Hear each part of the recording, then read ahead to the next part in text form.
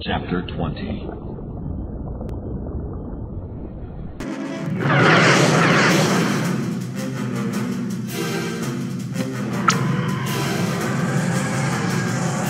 I copy. These vagrants stand in our way. Eliminate them to prepare for our land invasion. Ready for battle. Ready for orders. Receiving orders. Reporting.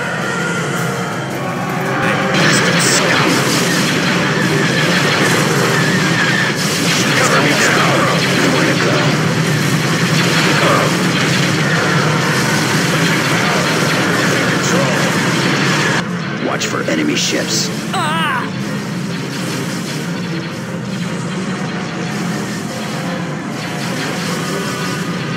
I'll take care of this. I've got him.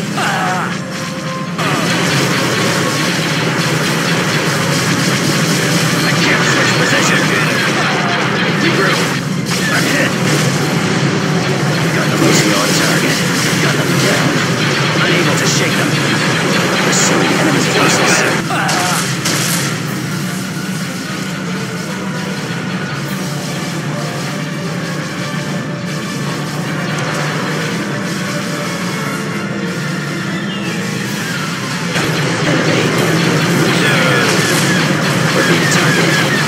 They've taken out our load spread. My scopes are jammed. I'm on this one. Under control.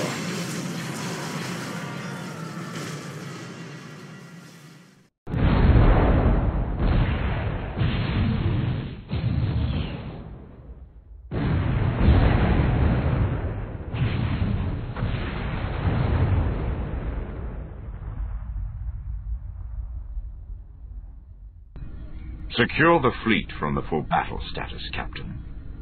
Deploy for planetary bombardment, and have Captain Harbid transmit our terms of surrender to the Jarfeld government. Yes, sir. And send a further message to all ships. Well done. A report from Tan Green? Yes, sir. The rebels have sent 2 more freighters into the system. Long-range scans suggest that they offloaded something in the outer system on the way in, but intelligence has so far been unable to locate or identify the drops. Instruct them not to try. We don't want our prey frightened off. We're also getting reports of rebel ships drifting quietly into the Tan Green area. Word from the Death's Head, Admiral. Jarfeld has surrendered. Not unexpectedly. Inform Captain Harbid that he will handle the landings and troop deployments. You, Captain, will reconfigure the fleet into defensive formation until planetary defenses have been secured. Yes, sir. Is anything wrong, Admiral? I don't know. I'll be in my private command room, Captain. Join me there in 1 hour. Perhaps by then I'll have an answer to that question. You never cease to amaze me, Card. Where in space do you dig this stuff up from, anyway? Around. Just around. That doesn't tell me Minox spit. I don't think it was meant to. I agree. It's very interesting. The question is whether we can believe it. The information itself is reliable. My interpretation of it, of course, is certainly open to question. I don't know. It seems like a pretty desperate move to me. I wouldn't say desperate. Call it instead a return to the bold tactics the Rebel Alliance used to be known for. Personally, I think a move like this is long overdue. They've allowed themselves to be put on the defensive far longer than they should have. That doesn't change the fact that if this doesn't work, they're going to lose a lot of ships. Up to 2 entire sector fleets, if you can believe these numbers. True. They get a major victory against Thrawn, and an equally major lift in morale. Not to mention a CGT array. Yeah, that's another thing. What do they need a CGT for, anyway? It supposedly has something to do with the reason Coruscant has been closed to civilian traffic for the past few days. And that's all I know. Forget what they need it for. What are you proposing we do about it? It looks to me like the New Republic is fairly desperate to get their hands on a CGT. If they're willing to fight for one, I assume they'd be even more willing to pay for one. Seems reasonable. So what do you want us to do? Stick it to Tangreen before they get there? Not really. I thought that while everyone was busy fighting at Tangreen, we'd pick up the CGT at Bilbrini. You're joking. Not a bad idea, really. We slip in before the attack starts, then grab the CGT and run. Through half the Imperial fleet? Come on. I've seen the kind of firepower they keep there. I doubt they'll have more than a skeleton defense there. Unless you seriously think Thrawn won't anticipate and prepare for the New Republic's move on Tangreen. Point. They can't afford to let the New Republic have a victory there, can they? Particularly not at Tangreen. That's where General Bel Iblis successfully hit them once before. It won't be easy. Thrawn was furious about that raid we pulled. They've probably redone their whole security setup by now. All the better. They won't have found the holes in it yet. Are you in or out? I might be in. But only if you can get a confirmation on the time of this Tangreen thing. I don't want Thrawn anywhere within 100 light years of Bilbrini when we hit the place. That shouldn't be a problem. We know the systems where the New Republic is assembling their forces. I'll send some of my people to poke around and see what they can turn up. What if they can't get anything? I need to have Gent write us onto their payroll anyway. As long as he's in the system, he might as well check on their battle plans, too. You know, Card, I've never seen anyone play both ends against the middle the way you do. Okay, I'm in. Glad to have you. I've already seen Thrawn's clones in action. You bet I'm in. Besides, if we win, maybe I can get that land back the Empire stole from me on Yukio. I'll put in a good word for you with the New Republic. All right, then. I'm taking the wild card to Coruscant, but I'll be leaving Aves behind to coordinate my part of the attack group. He'll give you the operations plan when you check in. Sounds good. You know, Card, I just hope I'm around to see the day the New Republic catches up with you. Whether they give you a medal or just shoot you. Either way, it'll be a terrific show. I rather hope to be there that day myself. Good flights, gentlemen. I'll see you at Bilbrini.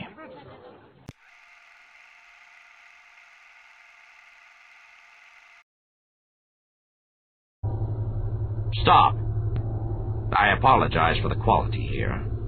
Macro-binocular records can be enhanced only so much before the algorithms start breaking down. But even so, I think you can all see what's happening. The Star Destroyer's blast is not, in fact, penetrating Yukio's planetary shield. What appears to be that same blast is actually a second shot, fired from a cloaked vessel inside the shield. In other words, the Empire's new superweapon is nothing more than an extremely clever fraud. We'll put out an alert to all planetary forces that if the Empire tries it again, all they need to do is direct a saturation fire at the spot where the turbo-laser blasts appear to penetrate the shield. Fraud or not, it was still one highly impressive show. The position and timing were exquisitely handled. What do you think, Leia? That insane Jedi Luke locked horns with on Jomark? I don't think there's any doubt. Admiral Drayson, have you the latest report on the Bilbrini operation? Yes. Yes. If I may have everyone's attention... Well, I trust this is something that couldn't wait. For you, Your Highness. The coordinates of the planet Wayland.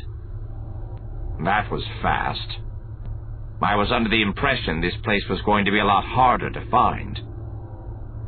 Apparently it wasn't. Show it to us.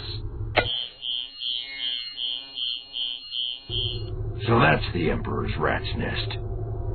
I always wondered where he hid all those interesting little tidbits that seemed to mysteriously vanish from official storehouses and depots. If that's really the place. Whether this planet is the actual cloning center or not, there's nothing we can do about it until the Bilbringi operation is over. We're not sending any backup? Impossible! All available ships and personnel are already committed to the Bilbringi attack. Too many regions and systems have been left undefended as it is. Especially when we don't even know if this is the right place. It could just as easily be an Imperial trap. It's not a trap. Mara's not working for the Empire anymore. We only have your word for that. It still doesn't matter. All indications are that their landing was undetected. Would you really want to risk that element of surprise by sending another ship in after them? Then perhaps the Bilbringi attack should be postponed. I'm afraid that's out of the question, Councillor Failure. Aside from all the preparations that would have to be discarded, it's absolutely imperative that we clear out these cloaked asteroids hanging over our heads. Why? The shield protects us. We have adequate supplies for many months.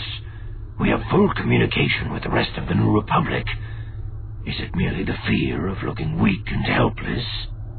Appearances and perceptions are important to the New Republic, and properly so. The Empire rules by force and threat. We rule instead by inspiration and leadership. We cannot be perceived to be cowering here in fear of our lives. This is beyond image and perception. The Bothan people knew the Emperor, knew his desires and his ambitions, perhaps better than all who were not his allies and servants. There are things in that storehouse which must never again see light. Weapons and devices which Thrawn will someday find and use against us unless we prevent him from doing so. And we will do so. And soon. But not until we've damaged the Bilbringi shipyards and obtained a CGT ray. And what of Captain Solo and Councillor Organa-Solo's brother? All we can do for them right now is continue with our plans, to draw the Grand Admiral's attention toward our supposed attack on Tangreen. What was in the mountain, she wondered, that he was so afraid Thrawn would get hold of? Perhaps it was just as well she didn't know.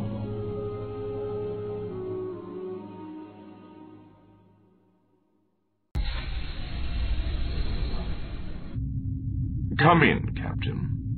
What news from Tangreen?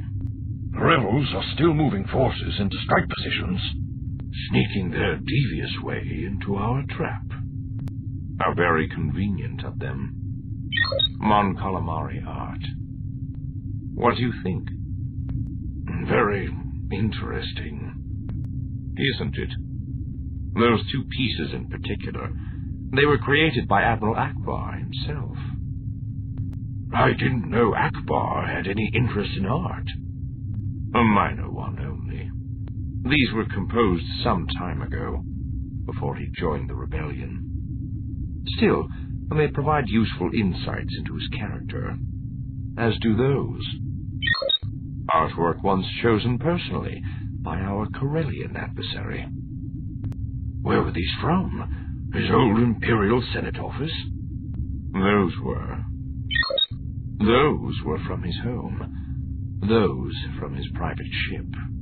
Intelligence found these records more or less accidentally in the data from our last Obroa Sky information raid. So the rebels continue to edge toward our trap, do they? Yes, sir. We've had 2 more reports of rebel support ships moving into positions at the edge of the Drakis system. But not obviously. What I mean is they're being highly secretive about their preparations. Quietly detaching intelligence and support ships from other assignments, moving and reforming sector fleets to free capital ships for service, that sort of thing. Never obviously, always making Imperial intelligence work hard to put the pieces together, almost as if Tangreen was indeed their true target. Are you saying it isn't? That's correct, Captain. But if they're not going to hit Tangreen, then where? The last place we would normally expect them. Vilbringi?